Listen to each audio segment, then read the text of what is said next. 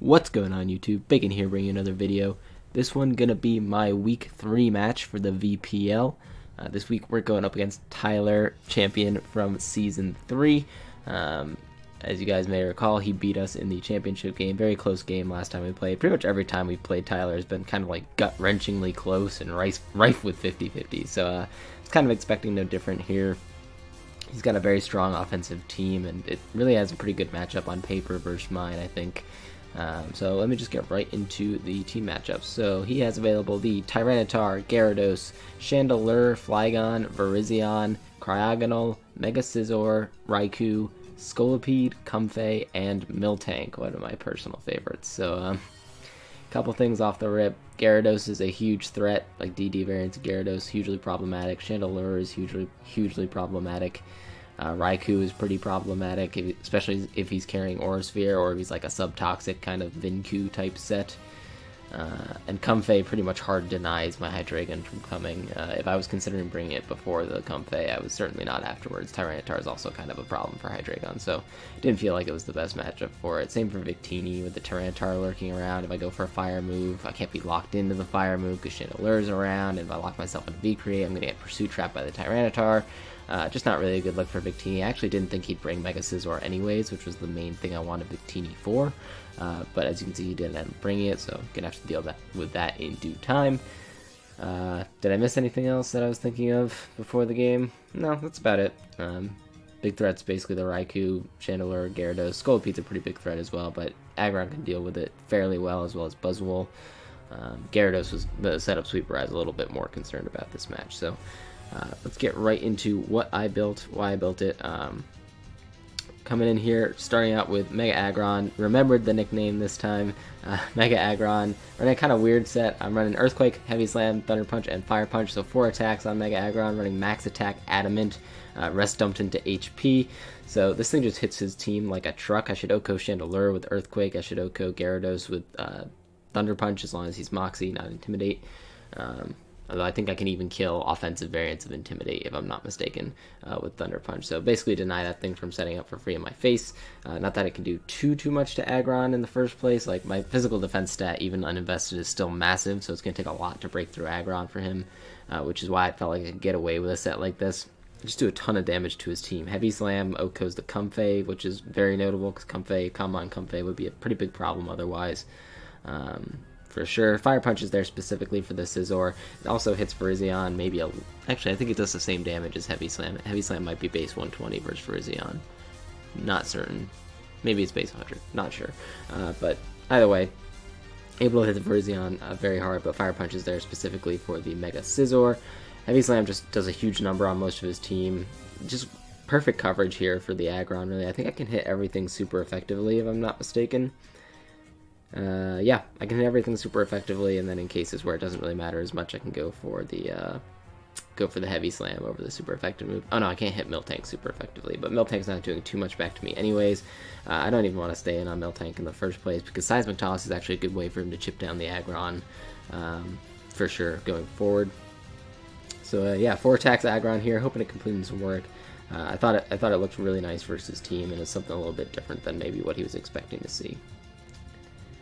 Next up, we got Bane the Buzzwole here, running Cobra Berry Buzzwole with Bulk Up, Drain Punch, Roost, and Thunder Punch. I can live a neutral Z bounce from the Gyarados. I can also live a neutral bounce, or a regular bounce at +1, thanks to the Cobra Berry, and I can blow that thing away with Thunder Punch.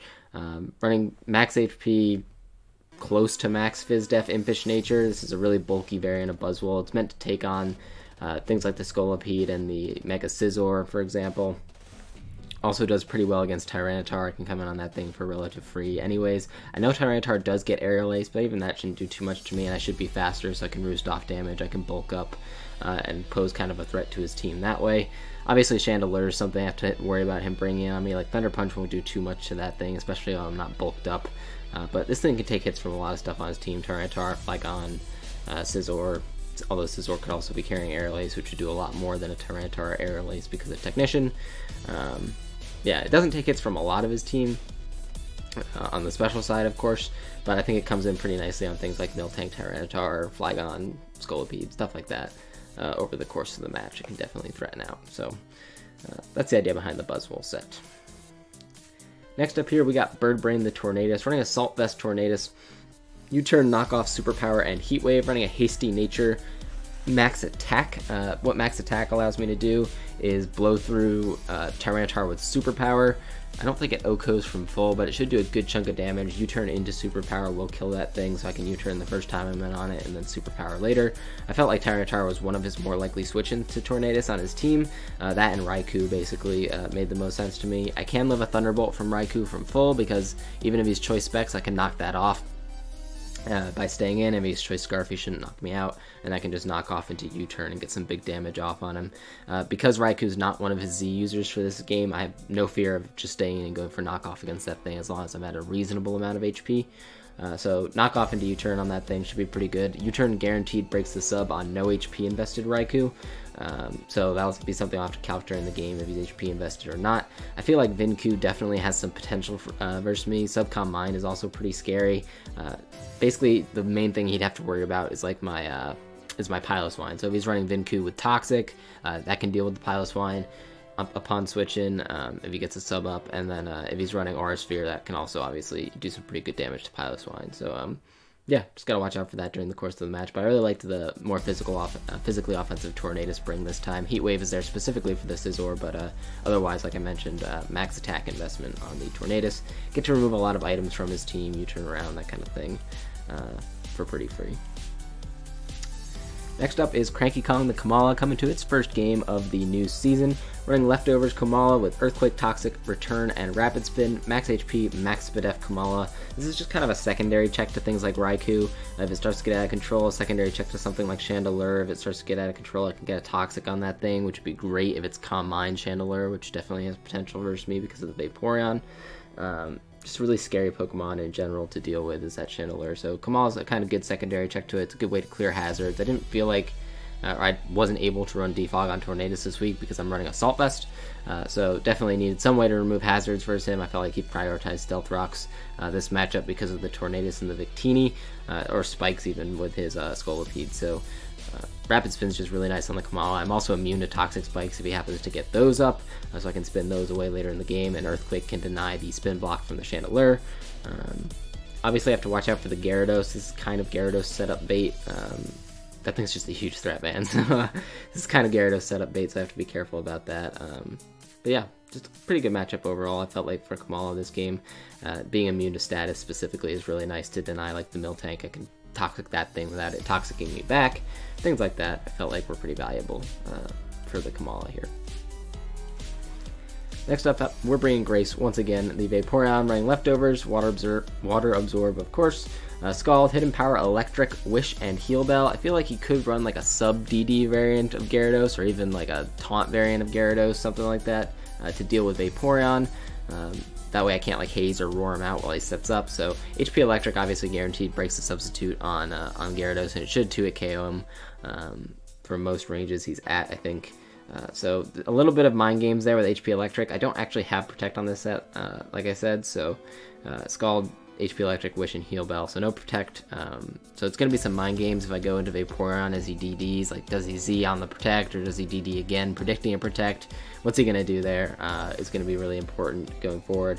Obviously Gyarados is pretty likely to get him on, I feel like, if it DDs on me this game. But I made sure at least that the Vaporeon wasn't total setup bait with the HP Electric here.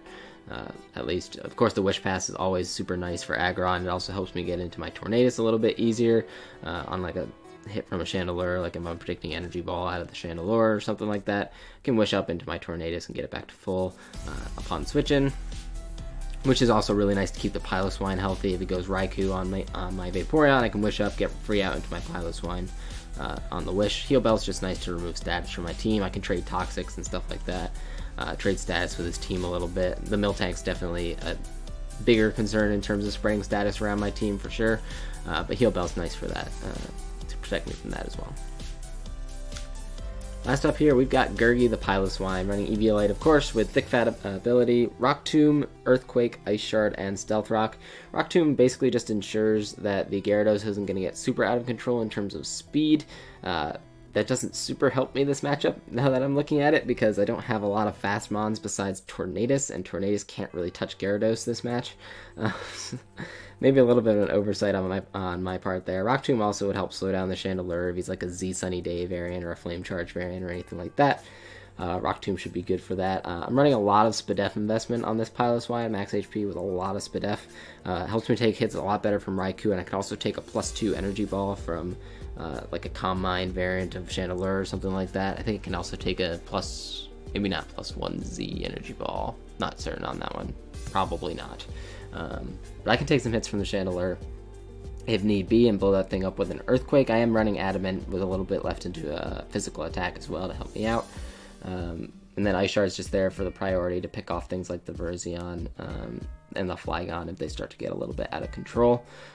Not super sure if he'd bring either of those to this game, but I felt like Ice Shard, I didn't really need Crash, so I felt like Shard kind of filled out the role for Pilot Swine there. Rock Tomb is also good for the Cryogonal, actually, just looking at it now. Can slow down the Cryogonal, and obviously Cryogonal's physical defense stat is pretty meager, so if he tries to bring that in to spin away my Stealth Rocks or defog away my Stealth Rocks, I can punish that thing at least with the Rock Tomb.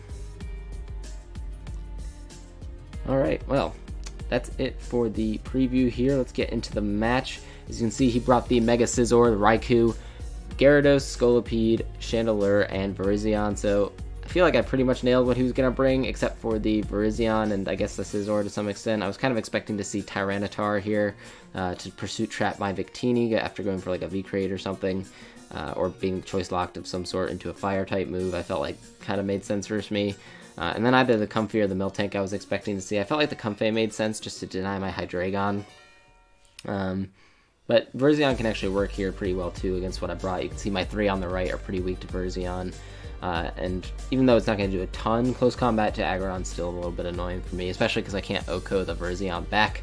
I don't want to be taking that much damage on my Aggron because it needs to be healthy in order to deliver the amount of damage that I want it to this match. So, looking at lead matchup, Tornadus is a pretty free lead on my end, as it usually is. It should be the fastest thing on the field to start the game, and things like his Scolipede and his Virizion should be threatened out by me in the first place, so that's exactly what I'm going to do here, is lead with the Virizion, as he elects to lead right off the rip with Intimidate Gyarados. So not Moxie, which is at least one thing we've got going for us if it is DD, but if he DDs right now, I pretty much have to sack him on, which is not great. So I'm going to U-turn out directly into my Vaporeon, and I'm basically going to play that mind game with the Protects and whatnot. So I'm going to U-turn out here. Like I mentioned, cannot touch Gyarados with this Tornado set, so U-turning out into the Vaporeon here as he actually reveals the Thunder Wave on his Gyarados. So I see Thunder Wave here, and I'm actually about to see Lefties in a second, so unfortunately he misses the Thunder Wave. I do have Heal Bell, but I mean, being Parrot is not as bad as being Toxic on my Vaporeon, so I'll take it.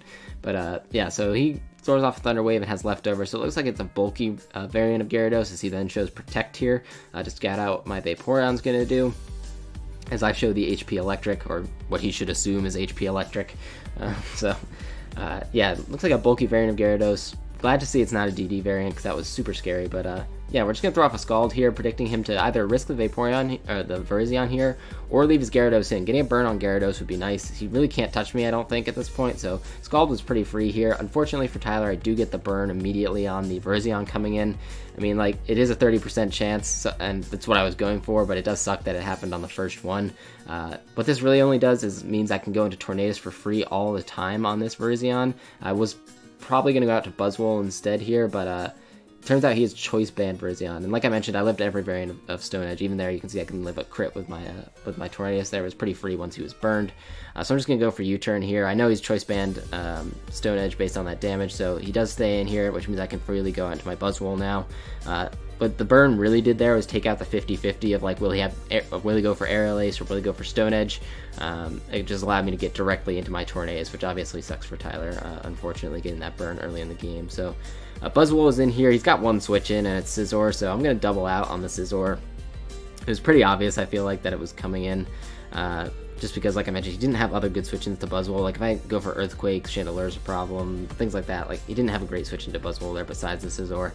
So I'm just going to go out to my Tornadus here. What it allows me to do is get some Regenerator back after losing a bunch of health earlier on.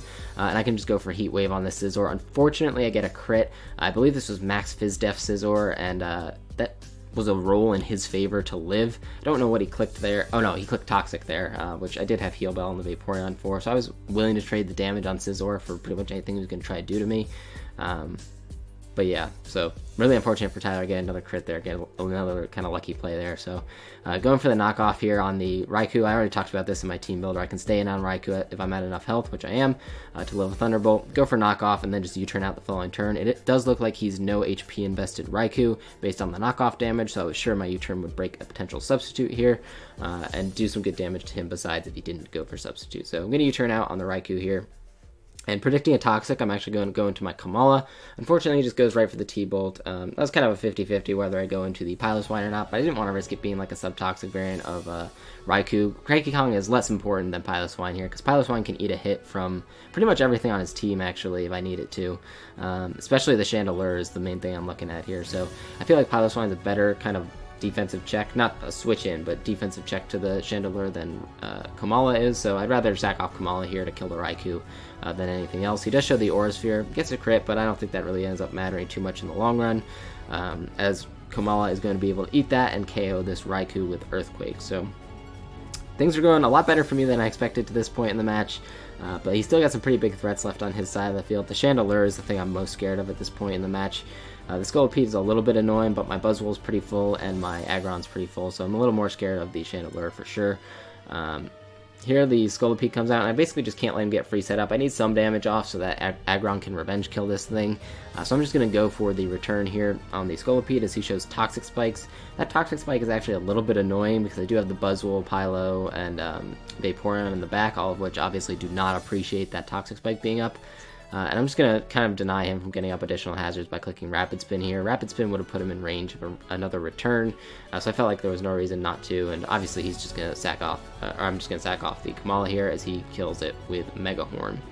It does reveal to be Life Orb on his Scolipede, and since he didn't go for Earthquake there, I'm pretty sure he doesn't have it.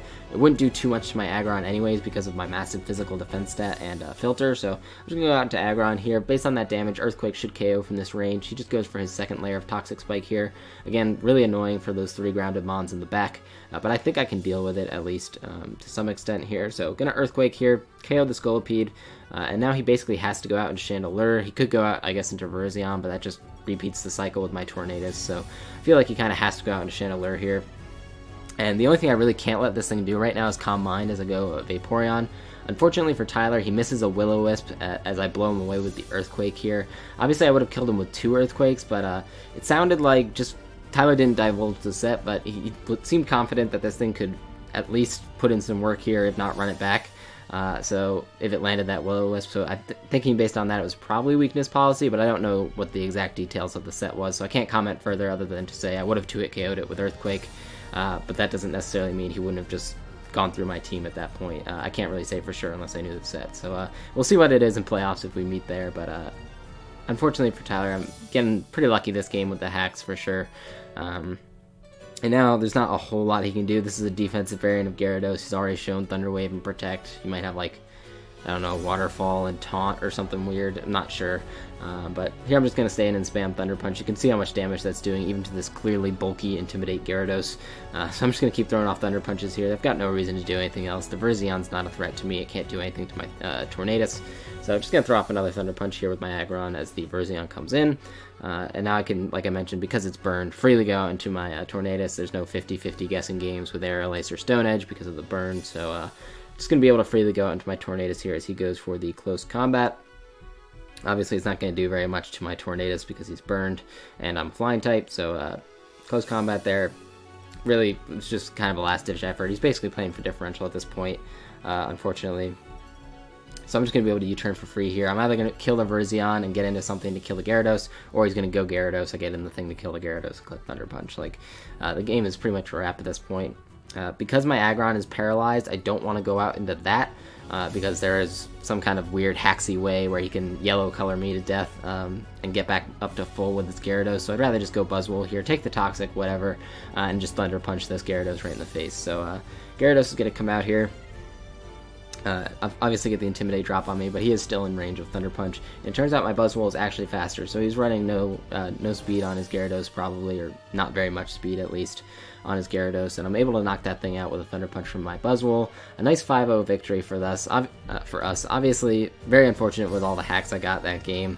Would have liked it to be a clean game as always, for sure. Especially against Tyler. I feel like we normally have some really hype matches. This one was just kind of ruined a little bit by the hacks. I would have liked to see how it played out. Otherwise, he definitely brought a lot of stuff I wasn't expecting. Not necessarily Mons-wise, but sets-wise.